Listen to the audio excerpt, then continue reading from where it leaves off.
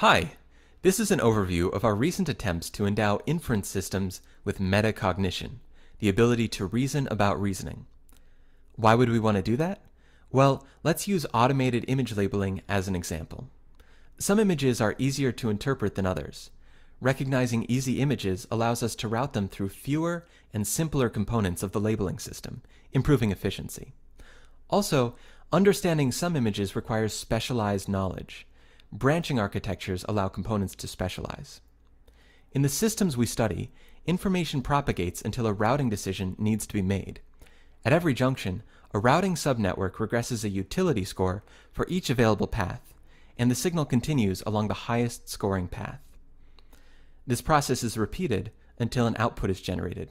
So, different inputs may activate different subnetworks. We can learn the parameters of a system like this by replacing the deterministic routing policy, selecting the path with the highest score, with the stochastic one, and minimizing the expected cost of inference errors and expended computational resources using stochastic gradient descent. We call this the actor learning strategy. Alternatively, we can try to directly predict the utility of every routing decision, minimizing the expected cost of inference errors and utility regression errors. We call this the critic learning strategy.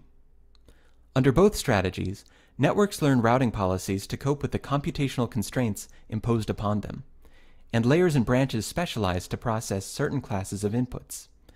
This allows dynamically routed networks to be more efficient than comparable statically routed networks. They also tend to find simpler solutions first, reducing overfitting.